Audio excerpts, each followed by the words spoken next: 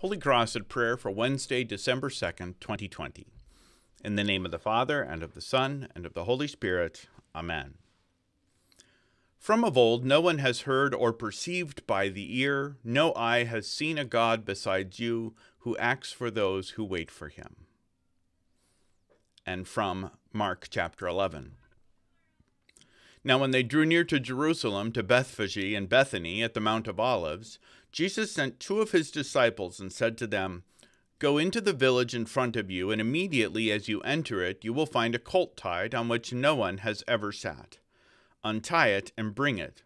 If anyone says to you, 'Why are you doing this?' say, 'The Lord has need of it, and will send it back here immediately.'"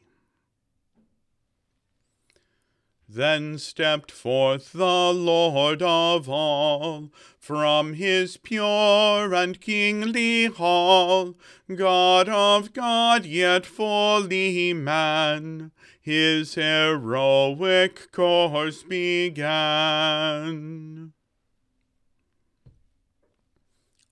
Let us pray. Be with Seth this day, O Lord, and show him your great love throughout all the days of his life. Through Jesus Christ our Lord. Amen. Stir up your power, O Lord, and come, that by your protection we may be rescued from the threatening perils of our sins and saved by your mighty deliverance. For you live and reign with the Father and the Holy Spirit, one God, now and forever. Amen.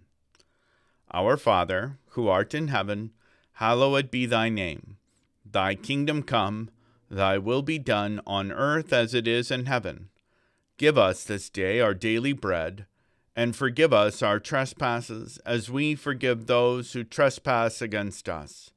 And lead us not into temptation, but deliver us from evil. For thine is the kingdom, and the power, and the glory, forever and ever. Amen. The grace of our Lord Jesus Christ, and the love of God, and the fellowship of the Holy Spirit be with you all. Amen.